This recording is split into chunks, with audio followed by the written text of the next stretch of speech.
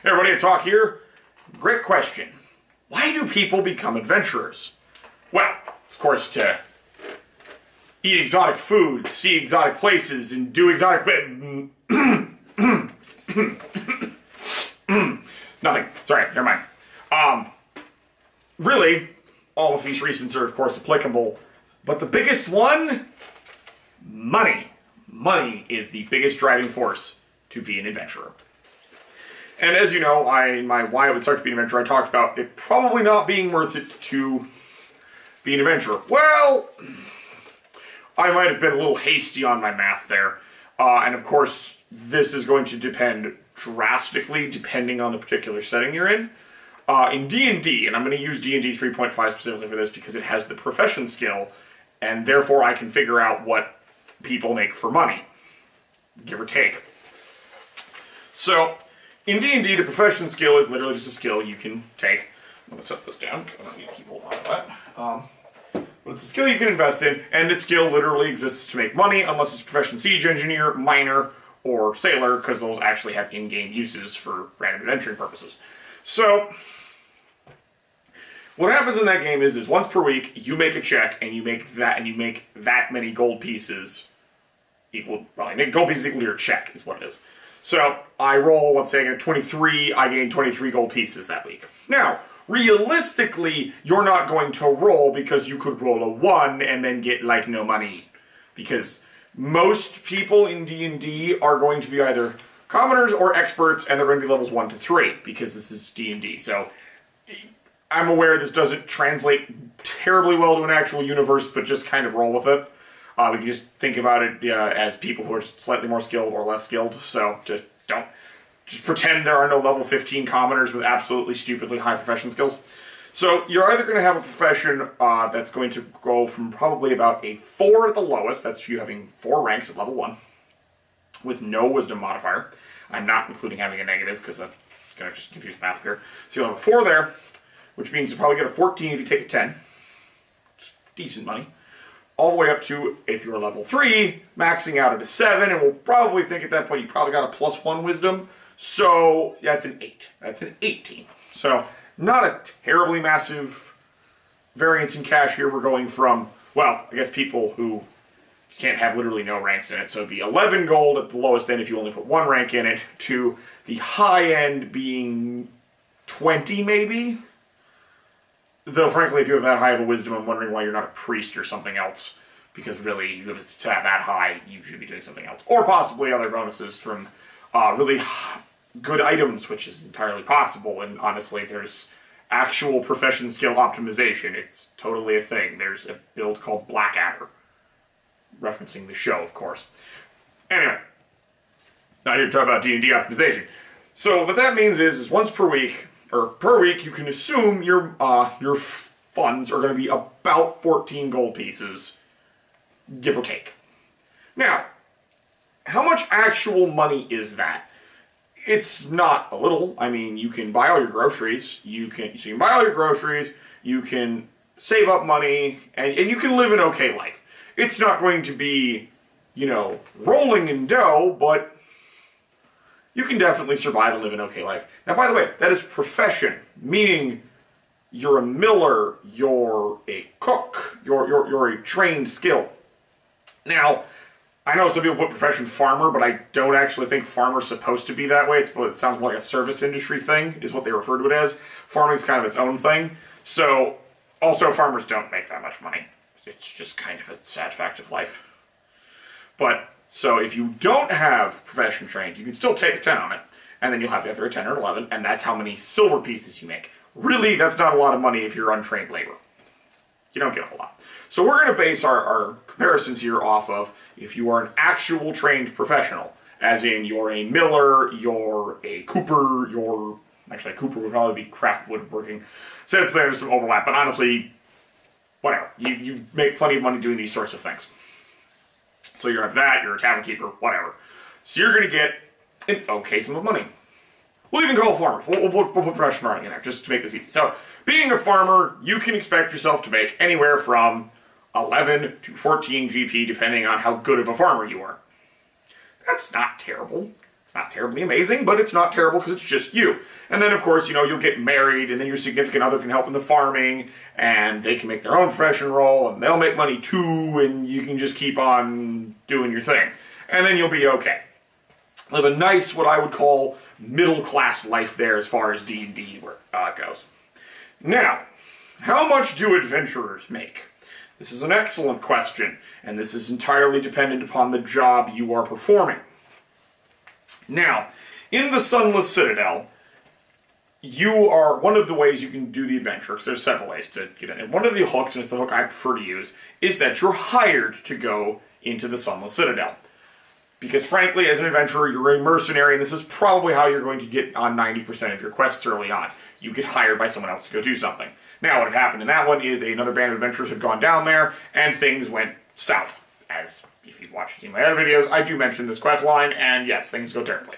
So, you are hired by the family of two of the adventurers, because they belong to a reasonably well-off merchant family, to go find them, and you get full salvage rights. So all of their equipment, you get to have.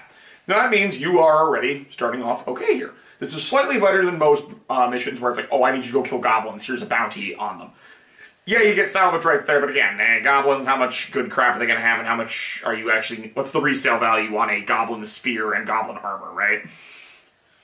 I wouldn't imagine it'd be terribly good. Now in this instance, you're going down there and you're going to go get actual adventuring gear, so you're going to get like suits of armor, you're going to get nice swords, decent equipment.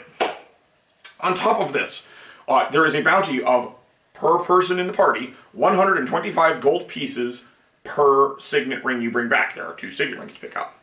And if you bring back the 2 kids, hale and hearty, they will double it. Yes, double it. You read that? You heard that correctly. Now, in a standard 4-person party, because this is generally what they assume you're going to be in, that means each one of you is going to get 250 gold pieces if you do that. Or, sorry, 250 just for the rings, 500 per if you bring them back. Spoiler for it, that's impossible, because they've already been corrupted and there's no way to fix that. But anyway, it's 250 gold pieces per person. That's amazing. That's really good. Alright, so just think of that. Let's assume I have none of my extra shit here, and I'm just fresh off the farm. So I've got my, let's assume this is a Gambism, because I'm not wearing mine today. I've got my Gambism, I've got my cloak, I made a spear, I've got some basic working knowledge with this, I can do it without embarrassing myself. Alright, I feel fairly confident. I'm the strong guy from my village. I'm like, yeah, I'm gonna go be an adventurer and get famous and make a lot of money. Alright, well honestly, this is definitely something to talk about. So I get me, my buddy who's an apprentice at the local church, we get our other buddy who's the apprentice to the hedge wizard, or perhaps the weird magical kid who would be the sorcerer or what have you, and then we'll probably go find another person to round out our party. Your 4th member can kind of be whatever you want. Rogues are entirely optional if you've played D&D long enough. So basically we get our buddies there and we're going, hey, we're going to make a lot of money. Alright, so off we go. Now, remember what I said. Average profession check here between 11 and 14. To make math easy, we're going to make it 14. That means doing this job and getting your 250 gold pieces a person, you are getting 18 weeks of pay for what's probably going to take you a week, maybe. Now, on top of this, assuming best case scenario here where everybody gets 500 GP, okay, that's now 36. Hospice on the morning. It's like 35, 36-ish weeks worth of pay of farm work or other, you know, general labor.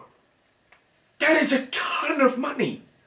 That is almost an entire year's worth of pay for a week's worth of work. Now, of course, we are not taking into account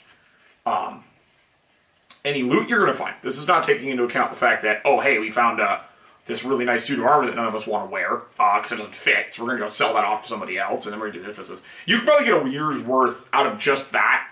And I'm ignoring most of the loot. I'm ignoring you finding anything fancy down there other than the salvage rights of the adventurers and maybe a couple of other nice shiny trinkets that the Monsters have probably amassed a little bit to themselves because they are living down there, so they are going to have things that might be worth it or not. So, yeah, that's a lot of money. Now, that's the guaranteed money, and that's really all I'm going to talk about, because loot's random as hell, and there's no way to know whether you're going to have good loot or terrible loot. I mean, it's entirely possible that you could just fight tons of monsters that don't use loot. For instance, Wendigos don't really have loot, except maybe the ruins of their corpse, of their victims, but they don't really, they're not going to keep that around. Grell are the same way. They don't give a crap about any, you know, material wealth other than stuff they particularly use, and most of that's not terribly useful to you. Owlbears, I mean, those are a threat too, and again, they're not gonna, what do you get out of them? Nothing, other than the money you got for killing them, so you have to work off of that math. And even off of that math, being an adventurer is a fairly lucrative business. Yeah, so adventurers can make very good money doing this. And this only gets, if you think this is just an anomaly, in the Fright at Tristor, which is another low-level adventurer, there is a bounty out to find out what is causing the animal mutilations in the town of Tristor. 1,000 GP bounty. So if me and only, let's say my party gets split up and the other two guys are like, that's it, I'm done with this. So me and the priest are like, all right, we're gonna do one more and then we'll probably be done adventuring for the rest of our lives. So we're gonna go split a 500 gold piece bounty, or 1,000 GP ones, we get 500 each, between the two of us. So we're walking out of this with 1,000 gold pieces to our name, plus any other random equipment we can get our hands on. So we're probably going to walk away with like 12 or 1,300 gold. That's a lot. That is 100 weeks. That's 2 years of pay. And honestly, you hit that kind of money, you can start investing in things and you can own stuff now. It's not just, oh, hey, I'm going to go resume my farming in a nicer house. No, I can go live in a city, I could probably go invest in some taverns or a small business, and then I can be a wealthy investor now because I was an adventurer at one point. And that's actually what I see a lot of people doing. Going into an adventurer, and in D&D terms, maybe getting level 3 or 4, and then done. You're done. You've made a crap ton of money, and you're out before things start getting really crazy. Because at these low levels, it's not quite so bad. You gotta be really careful, but the appropriate level of paranoia, meaning get a really big weapon, and you should be fine. Which is the great joy of this. Because that's probably the best part about being an adventurer. You can pretty much solve any problem by knowing about it.